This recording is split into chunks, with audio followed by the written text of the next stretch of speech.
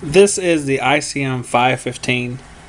This sort of goes along with our little ICM series here about a lot of the relays and protection devices that I use on a day-to-day basis. This is sort of a new one to me.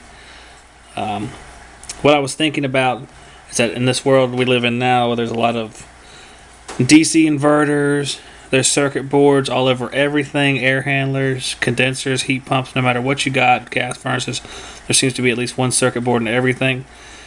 And as time goes by, they become more complicated and more expensive. So what the ICM 515 is sort of a surge protector. It absorbs some of the surge or some of the amperage and electricity from a surge and routes it into the ground bus, so your equipment is not damaged and your circuit boards aren't fried. And what we're going to do in this video is sort of go over how that works and how we install one and where we install one. ICM has two different locations you can install this device. The first is at the disconnect. The second is on the main electrical panel. It recommends you do it at the disconnect, and that's how we're going to do it too. And you can see the little picture over here. It has a little device on the side routed through a knockout, and the wiring goes into the L1 and L2 load side and then over to the ground bus. We have our disconnect here.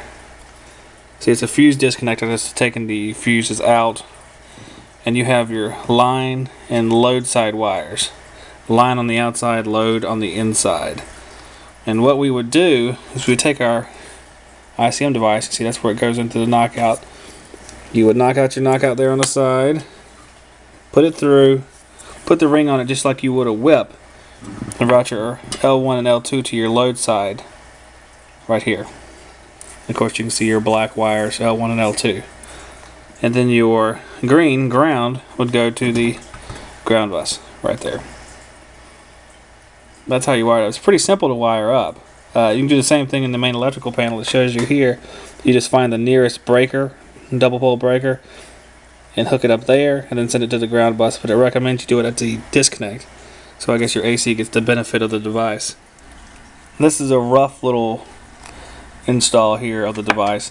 It normally would be mounted into the side, but since I'm not going to knock a hole in a brand new disconnect before I actually need to, let's have it sitting here.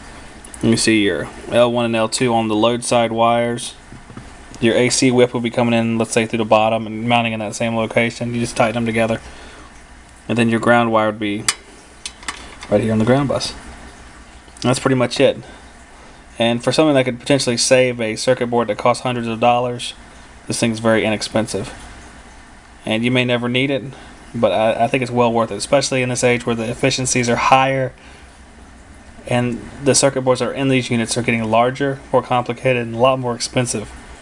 For example, if you have your AV PTC air handler, or let's say some of your communicating equipment with your large Emerson boards on inside of it, I mean, it's well worth it to save that board, especially if it's out of warranty. I know the warranties are long now, but if in the 11th year this thing saves that board, it's going to save you a lot of money. Or even a variable speed motor module, something like that. So, for the price, it's well worth it. That is for sure.